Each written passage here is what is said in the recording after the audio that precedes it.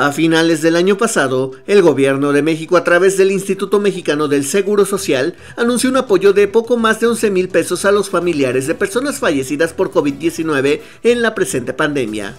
Para este propósito, la Federación habilitó el portal de internet deudoscovid.gov.mx, donde familiares de los fallecidos por este virus podían subir los datos del finado para solicitar el apoyo ofrecido, encontrando muchas trabas para llevar a cabo este proceso. En los últimos días han aumentado las quejas sobre la falta de los apoyos ofrecidos a los deudos COVID-19, comenzando por la lentitud y constantes fallas del portal, acusando que incluso la página señala que no se encuentra el acta de defunción de la persona fallecida por coronavirus.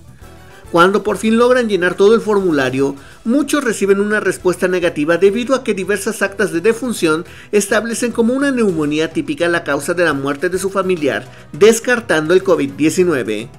Por si fuera poco, hay familiares que subieron la información en tiempo y forma y es la fecha en la que aún no reciben el apoyo anunciado por la Federación, dejando ver el incumplimiento en el compromiso de ayudar a los familiares de los miles de mexicanos víctimas del COVID-19. Para Imagen Poblana, Gustavo Mirón Reyes.